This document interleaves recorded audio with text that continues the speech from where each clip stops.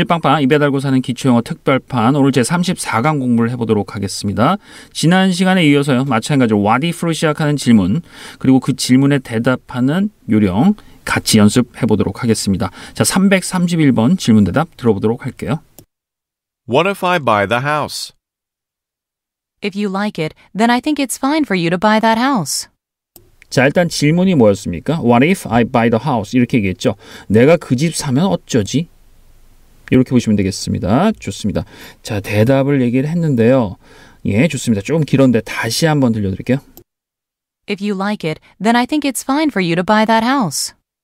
If you like it 이렇게 얘기했죠. 뭐 물론 가정법 문장입니다만 이건 뭐 우리가 금방 알아들을 수 있겠죠. 그죠? If you like it, 당신이 좋다면 If you like it, then I think it's fine for you to buy that house. Then I think it's fine for you. Then I think it's fine for you. 거기서 then은요. 그냥 부사입니다. 그죠? 그러니까 뭐 신경 안 쓰셔도 되겠고요. I think it's fine for you. 당신한테 좋은 것 같아요. 당신한테 뭐뭐 해도 괜찮을 것 같아요. 이렇게 보시면 되겠죠. If you like it, 당신이 좋다면 then I think it's fine for you to buy that house. 의미 아시겠어요? If you like it, then I think it's fine for you to buy that house. 당신만 좋다면요. 당신이 그 집 사는 거 괜찮을 것 같아요. 이렇게 지금 얘기를 하는 겁니다. If 주어 플러스 동사, 주어 플러스 동사. 가정법 문장이 되겠죠. If you like it, then I think it's fine for you to buy that house. 당신만 좋다면 그 집 사도 괜찮을 것 같아요. 좋습니다. 따라오셨죠? 자, 이 문장 한번 듣고 따라해 보도록 하겠습니다. If you like it, then I think it's fine for you to buy that house.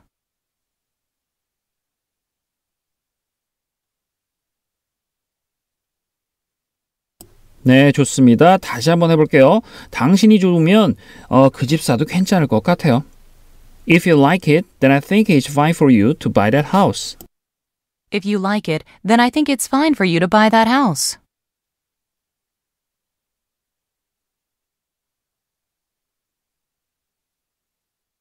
네, 좋습니다. 자, 다음 문장이요. What if I buy the house? Then I'll visit you every single day. Every single day 이렇게 얘기했죠. 매일매일 이렇게 보시면 되겠습니다. Then I'll visit you every single day. 그렇다면 내가 매일매일 놀러 갈 거예요. 이렇게 지금 얘기를 했고요. 자, 이건 넘어가도록 하겠습니다. 다음 질문 대답이요. What if I buy the house? I think it will be a waste for you to live in such a huge house. 자, 들으셨어요? 예, I think로 시작한 문장인데 좀 길었죠. I think 그러면서 뭐라고 얘기를 했습니다. 뭐 설명 대답이라고 얘기를 했는데 이게 약간 무슨 뜻이에요? 약간 긍정적인 건가요? 부정적인 건가요? 다시 한번 들어보겠습니다. 그 끝에 in such a huge house 이렇게 얘기하죠. in such a huge house 그러한 큰 집에서 뭐 이렇게 보시면 되겠습니다. 다시 한번 들어볼게요. I think it will be a waste for you to live in such a huge house. 그렇죠. 들으셨나요? I think 그쵸. 그 다음이 중요하죠. It will be a waste for you. 이렇게 얘기했습니다. It will be a waste for you. It will be a waste for you. waste. 낭비라는 뜻인가요? 그럼 무슨 뜻이에요? I think it will be a waste for you. 당신한테 낭비일 것 같아요. 이런 뜻입니다. 다시 한번 들어볼게요. I think it will be a waste for you to live in such a huge house. 자, 그러면은 의미 따라왔죠. I think it will be a waste for you to live in such a huge house. 그러한 큰 집에서 사는 게 당신한테는 낭비일 것 같은데요. 이렇게 지금 얘기를 한 겁니다.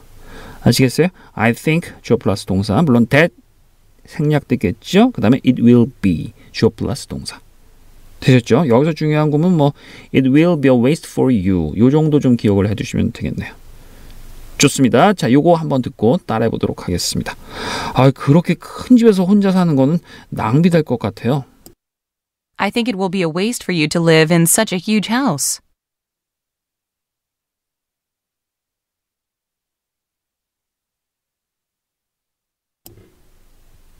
네, 좋습니다. 자, 332번 질문 대답 들어보도록 할게요. What if I am wrong? You cannot be wrong. What if I am wrong? 이렇게 얘기했죠. 내가 틀리면 어쩌지? You cannot be wrong. cannot be 그럼 뭐뭐일 리가 없다. 추측이죠? You cannot be wrong. 너 틀릴 리 없어. 좋습니다. 기억해 두시고요. 다음 질문 대답이요. What if I am wrong? Why do you think that way? 자, 들으셨어요? 뭐라 그래요? Why do you think that way? 이렇게 얘기했죠. Why do you think that way? 왜 그렇게 생각해? 기억해 둡시다. 뭐라고요? 왜 그렇게 생각하니? Why do you think that way? 왜 그렇게 생각해? 그런 방식으로 생각해. 이런 의미예요. 왜 그렇게 생각해? Why do you think that way? 좋습니다. 이것도 뭐 넘어가도록 하겠습니다. 간단하기 때문에. 그 다음 질문 대답이요. 잘 듣고 이해해 보도록 합시다. What if I am wrong? If you are wrong, you should apologize to him. 네, 자, 이 문장도 가정법 문장인 것 같아요. 그죠? If you're wrong, 네가 틀린다면 you should apologize to him. 너 그에게 사과해야지, 사과해야 돼. 이렇게 지금 얘기를 한 겁니다. 자, 넘어가도록 할게요. 333번 질문 대답 들어보도록 하겠습니다. What if I want to stay? You still must go back. 네, 좋습니다. 뭐라 그래요? What if I want to stay? 내가 머물고 싶으면 어쩌지? 이렇게 지금 얘기를 했습니다. You still must go back. 이렇게 얘기했죠. You still must go back. 너 그래도 돌아가야 돼. must 뭐뭐 해야 한다. 이렇게 보시면 되겠습니다. 다음 질문 대답이요. What if I want to stay? You can stay as long as you want. 네, 좋습니다. 뭐라 그래요? 그렇죠. You can stay as long as you want. 그죠? As long as 뭐뭐 하는 한 당신이 원하는 한 얼마든지 머물러도 돼요. You can stay as long as you want. You can stay as long as you want. 좋습니다. 나중에 시간 되실 때 연습해 두시고요. 다음 질문 대답이요. What if I want to stay? How long do you want to stay? 질문 대답이죠. 질문을 했죠. 그죠? How long do you want to stay? 얼마나 더 머물고 싶으세요? 이렇게 지금 물어봤습니다. 좋습니다. 뭐 어려운 건 없고요. 자, 334번 질문 대답 들어보도록 하겠습니다. What if I put it here? If you feel comfortable about it, you could put it here. 자, 일단 해석이 되나요?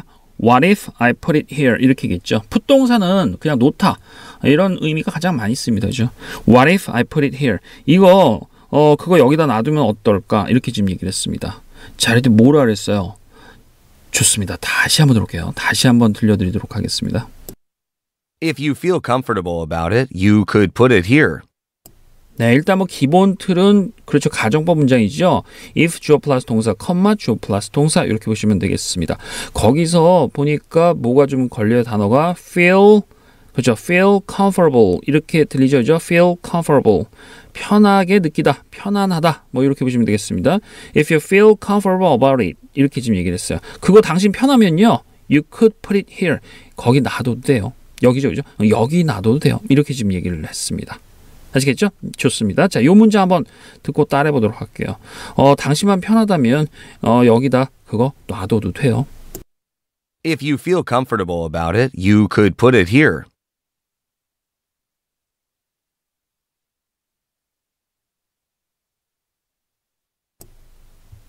네, 좋습니다. 그 다음 문장이요. What if I put it here? If you put it here, you would lose it for sure. 네, 들으셨나요? 자, 뭐라 그래요? If you put it here. 이렇게 얘기하죠. If you put it here. 여기 그거 놔두면요. You'd lose it for sure. 이렇게 얘기했습니다. For sure. 이건 뭐 관용적인 표현이죠. 확실히. 뭐 이렇게 보시면 되겠고요. You'd lose it for sure. 확실히 그거 잃어버릴 거예요. 따라오셨죠? 좋습니다. 이것도 가정법 문장인데요. 자, 한 번만 듣고 따라해 보도록 할게요. 당신 그거 여기다 놔두면요. 아마 그거 잊어버릴 거예요. If you put it here, you would lose it for sure.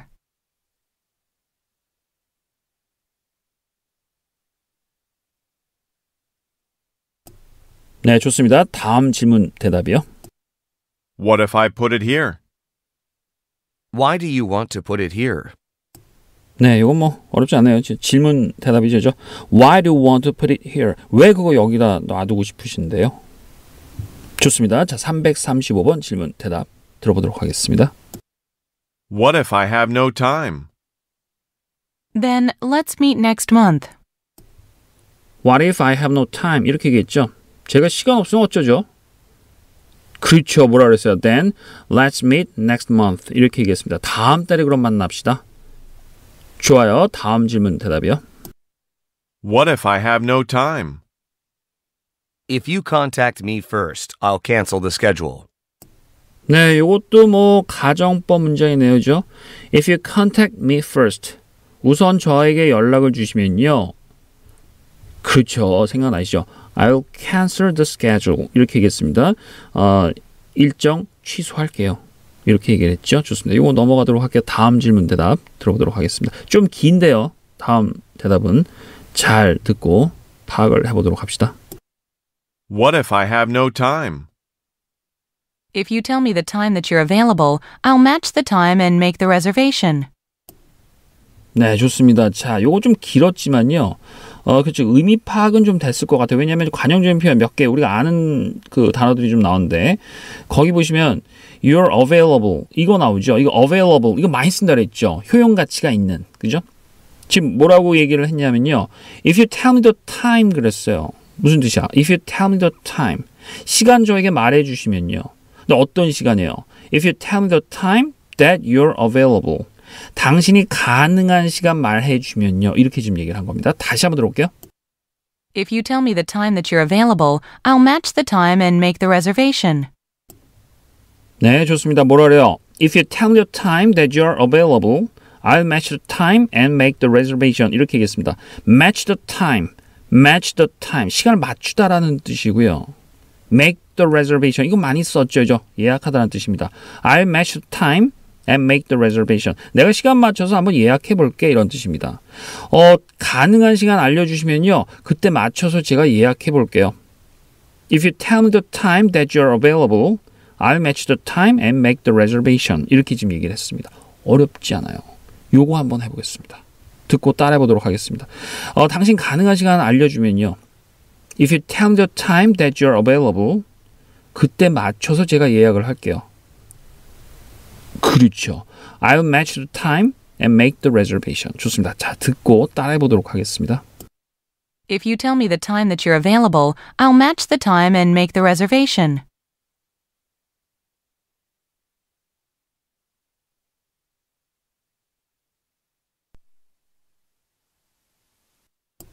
네, 336번 질문 대답 들어보도록 하겠습니다. What if they bring him again? We could have fun together. 자, 일단 질문이 뭐였어요? What if they bring him again? 이렇게 얘기했죠. What if they bring him again? 그를 다시 데리고 오면 어쩌지? 그죠? 그들이 그를 다시 데리고 오면 어쩌지? 뭐라 그랬습니까? 그죠? 같이 재밌게 놀면 되지. 뭐 이렇게 나왔죠. 영어로 어떻게 해요? 그렇죠. 이거 어렵지 않죠. 그죠? 예, 이 정도는 해야죠. We could have fun together. 이렇게 얘기를 했습니다. 같이 재밌게 놀면 돼. 이렇게 얘기를 했고요. 자, 다음 질문 대답이요. What if they bring him again? If you feel uncomfortable, I'll greet him. 네, 또 나왔네요. 그죠? If you feel uncomfortable. 이렇게 얘기했죠. 반대죠. 너 불편하면 I'll greet him. 이렇게 얘기했습니다. greeting 있죠? greeting이죠. 새해 인사할 때 greeting. 거기서 나오는 단어입니다. I'll greet him. 내가 맞이할게. 내가 그를 맞이할게.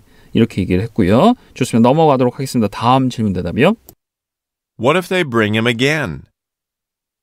Do you feel awkward meeting him? 그들이 그를 다시 데리고 오면 어쩌지?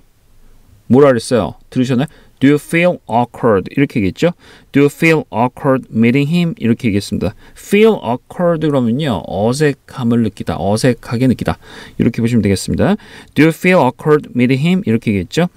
그를 만나는 게 어색해. 뭐 이렇게 보시면 되겠습니다. 좋습니다. 이건 뭐 그렇죠. 뭐 어려운 건 없고요. 다음 질문 대답 337번 질문 대답으로 넘어가 보도록 하겠습니다. What if we move out there? I don't want to move because I will have to be parted from my friends. 네, 좋습니다. 자, 일단 들으셨나요?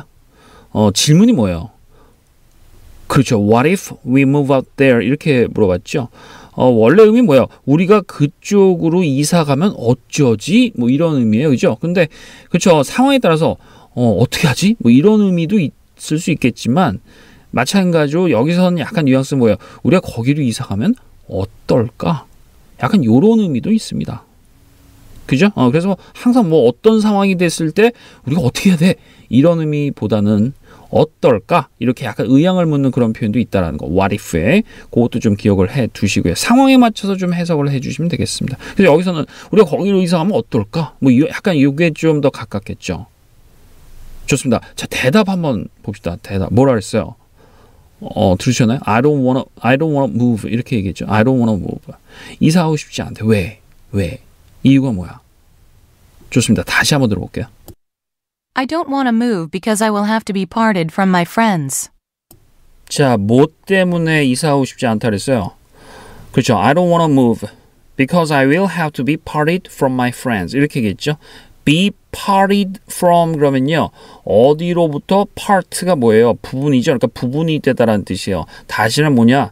그렇죠. 헤어진다. 그죠? 떨어져 나간다. 이런 의미입니다. Because I'll have to be parted from my friends. 내가 내 친구들로부터 떨어지기 때문에 I don't wanna move. 그렇죠. 이사 가고 싶지 않아. 이렇게 지금 얘기를 한 겁니다. 아시겠죠? 그것도 좀 기억을 해 둡시다. be parted from my friends. 내 친구로부터 떨어지다.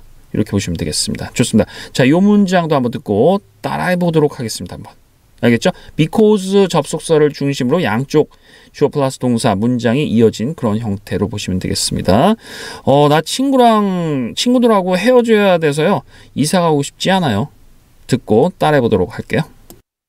I don't want to move because I will have to be parted from my friends.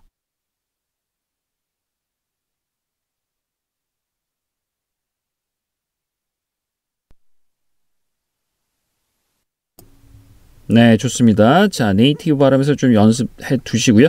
다음 질문 대답 들어보도록 할게요. What if we move out there? Since it's a new area, it will be fun. 네, 요거 들으셨죠? since로 시작하는 표현 많이 쓰죠. 뭐뭐 하기 때문에. Since it's a new area. 새 장소이기 때문에 it will be fun. 재미있을 거야. It will be fun. 재미있을 거야. 좋습니다. 다음 질문 대답이요. What if we move out there? If I have to move, there's no choice. 네, 대답이 뭐예요? If I have to move 이렇게 얘기했죠. 내가 이사 가야 된다면 there's no choice. 방법이 없어. 선택이 없어. 이렇게 지금 얘기를 했습니다. 이렇게 대답한 거는 지금 질문을 어떻게 이해한 거예요? 그렇죠. 우리가 저기로 이사 가면 어쩌지? 약간 이런 의미로, 그죠? 이런 뉘앙스로 받아들인 거다. 이렇게 보시면 되겠습니다. 지금 보시면은 그래서 what if 문장이 상황에 따라서 해석하는 거에 약간 차이가 있습니다. 예, 그걸 좀 여러분들이 유념을 해 주셔야 되겠습니다. 아시겠죠? 세 번째 형태는 완전히 어쩌지? 막 이런 뉘앙스죠. 그래서 if I have to move 이렇게 얘기를 한 겁니다. 우리가 내가 이사 가야 된다면 there's no choice. 어쩔 수 없지 뭐. 이렇게 지금 얘기를 한 겁니다. 좋습니다. 338번 질문 대답 들어보도록 할게요. What if we have to wait for him? We can leave him and just go. 네, 좋습니다. 질문 보시면요. What if we have to wait for him? 이렇게 얘기했죠. 우리가 그를 기다려야 되면 어쩌지? 이렇게 얘기했습니다. 뭐라 그랬어요? 가버리자 그랬죠. 그죠? We can leave him and just go. 이렇게 얘기했습니다. 그냥 놔두고 그냥 갈 수 있어. 가버리자. 이렇게 보시면 되겠고요. 다음 질문 대답이요. What if we have to wait for him? We should call him so he can come quickly. 네, 좋습니다. 무슨 뜻이에요? 우리가 그를 기다려야 되면 어쩌지? We should call him. 이렇게 얘기했죠? 전화해야 돼, 그한테. 이렇게 지금 보시면 되겠습니다. 그 사람한테 전화해야지 뭐. So he can come quickly. 어떻게 해석하면 됩니까? 그가 빨리 오도록. 그죠? 원래는요, 요게 이제 so that can입니다. So that 주어 can. 그러면 뭐뭐를 위하여. 이렇게 해석을 하시면 되겠습니다. 여기서 대시 생략이 된 형태인데요. We should call him so he can come quickly. 이렇게 보시면 되겠죠. We should call him so he can come quickly. 그가 빨리 올 수 있도록 우리가 그 사람한테 전화해야지 뭐. 이렇게 보시면 되겠습니다. 아시겠죠? 좋습니다. 이거 그냥 그 so를 그냥 그래서 이렇게 해석하면 좀 어색해요. 그러니까 상황에 따라서 여러분들이 좀 보시면 됩니다. 아시겠죠? 그거 좀 주의해 두시고요. 자, 넘어가도록 하겠습니다. 다음 질문 대답 들어보도록 할게요. What if we have to wait for him? We would have to wait at the cool area. 네, 자, we'll have to 그럼 뭐예요? we'll have to. 뭐뭐 해야 할 것이다. 그죠? would have to 그러면 약간 거기에 그죠? 약간 가정의 미래에 대한 가정의 의미가 좀 가미가 되었다. 이렇게 보시면 되겠죠. We would have to wait at the cool area. 이렇게 얘기했습니다. 좀 시원한 곳에서 기다려야 될 거야. 이렇게 지금 얘기를 한 겁니다. 좋습니다. 이건 뭐 문장 만들기 위해서 우리가 했으니까 중요한 건 아니고요. 339번 질문 대답 들어보도록 하겠습니다. What if he is too late? He doesn't break promises, so he won't be late. 자, 뭐라 했어요? What if he's too late? 이렇게 얘기했죠. 이건 뭐 많이 쓰는 표현이죠. 그 사람 너무 늦으면 어쩌지? 그렇죠. 뭐라고 대답했습니까? 파악했어요? 좋습니다. 다시 한번 들어볼게요. He doesn't break promises, so he won't be late. 네, 문장 플러스 so 문장 이렇게 된 거죠. He doesn't break promises 이렇게 얘기했습니다. Doesn't break promises. 그는 약속 그쵸 어기는 사람이 아닌 거예요, 그죠? 그는 약속 어기지 않아. So 그래서 he won't be late. 늦지 않을 거야. 좋습니다. 의미 파악했고요. 자, 다음 질문 대답이요. What if he is too late? If he is too late, we could just leave ourselves. 네, 뭐라 그랬어요? 자, 이거 한국말로 할 수 있어요? 그렇죠. If it's too late. 그 너무 늦으면 말이야. We could just leave ourselves. 이렇게 얘기했죠. We could just leave ourselves. Ourselves. 이건 그냥 뒤에 꾸며준 겁니다. 그죠? 없어도 상관없는 거예요. 우리 스스로 그냥 떠날 수 있어. 이렇게 얘기한 거죠. 우리 스스로 떠나면 돼. 좋습니다. 의미 따라왔고요. 다음 질문 대답이요. What if he is too late? We could give him a call before we leave. 네, 그 사람 너무 늦으면 어쩌지? We could give him a call before we leave. 그죠? Before we leave. 우리 떠나기 전에, 출발하기 전에 그 사람한테 전화할 수 있어. 전화하면 될 거야. 좋습니다. 자, 340번 질문 대답이요. What if we just sit here? Yes, let's sit and rest here.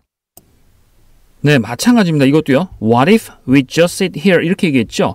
우리가 주체죠. 우리가 그냥 여기 앉으면 어쩌지? 이게 좀 이상하잖아요. 그죠? 그러니까 우리 그냥 여기 앉으면 어떨까? 이렇게 표현할 때 어떤 의향 같은 거 물어볼 때도 의미를 내포하고 있다는 거 그걸 좀 기억을 해두시면 되겠습니다. 대답이 뭐라 했어요? Yes, let's sit and rest here. 이렇게 얘기했죠. 그래서 앉아서 좀 쉬자. 이렇게 지금 얘기를 한 겁니다. What if 표현 의미 주의를 좀 해두세요. 좋습니다. 다음 질문 대답이요. What if we just sit here? If we walk more, there is a better cafe. 자, 같은 맥락입니다. 우리 그냥 여기 앉으면 어때? 이렇게 지금 얘기를 한 거예요. 질문 그렇게 받아들인 거야. 그러니까 여자가 뭐라고 대답을 합니까? If we walk more 이렇게 얘기하죠. 가정법. 우리 좀 더 걸어가면 말이야. There is a better cafe 이렇게 얘기했죠. 좀 더 좋은 카페 있을 거야. 좀 더 좋은 카페 있어. 이렇게 지금 얘기를 한 거예요. 그러니까 지금 What if we just sit here? 이거를 우리 그냥 여기 앉으면 어떨까? 이렇게 의향으로 받아들인 겁니다. 그게 중요해요. 그걸 좀 여러분들이 염두에 두시길 바라겠습니다. 좋습니다. 넘어가도록 하고요. 다음 질문 대답 들어보도록 하겠습니다. What if we just sit here? Don't you think that place seems more comfortable than here? 자, 들으셨습니까? 예, don't you think 이렇게 물어봤죠? 질문 대답입니다. 뭐라고 생각하지 않니? 이렇게 얘기를 한 겁니다. 다시 한번 들려드릴게요. Don't you think that place seems more comfortable than here? 네, 좋습니다. 자, 뭐라 그래요? Don't you think that place seems more comfortable than here? 이렇게 얘기했죠. comfortable 많이 나오죠, 그죠? That place seems more comfortable than here. 저 장소가 seems 보입니다. more comfortable than here. 여기보다 더 편안해 보입니다. 이런 뜻이에요. 그러면 don't you think가 들어왔죠? 질문으로 물어보는 형태니까 뭐예요? Don't you think that place seems more comfortable than here? 너 저 장소가 여기보다 더 편해 보이지 않니? 굉장히 우리가 많이 쓰는 표현이죠. 그쵸? Don't you think도 좀 알아두시고요. seems 뭐뭐인 것처럼 보인다. 이런 표현. 그 다음에 more comfortable than 뭐뭐보다 더 편안한 이렇게 이런 표현도 좀 기억을 해두시면 되겠습니다. Don't you think that place seems more comfortable than here? 저 장소가 여기보다 좀 더 편해 보이지 않니? 좋습니다. 요거 한번 듣고 따라해 보도록 하겠습니다. Don't you think that place seems more comfortable than here?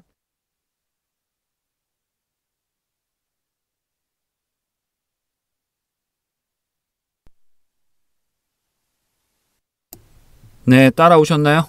네, 좋습니다. 자, 반복 많이 해두셔야 돼요. 아시겠죠? 저희가 이제 강의 끝난 다음에 네이티브 원음 올려드리죠. 반복적으로 여러분들이 많이 연습해 두시기 바라겠습니다. 저는 여기서 마치도록 하고요. 35강에서 또 찾아뵙도록 할게요. 수고 많이 하셨습니다. 감사합니다.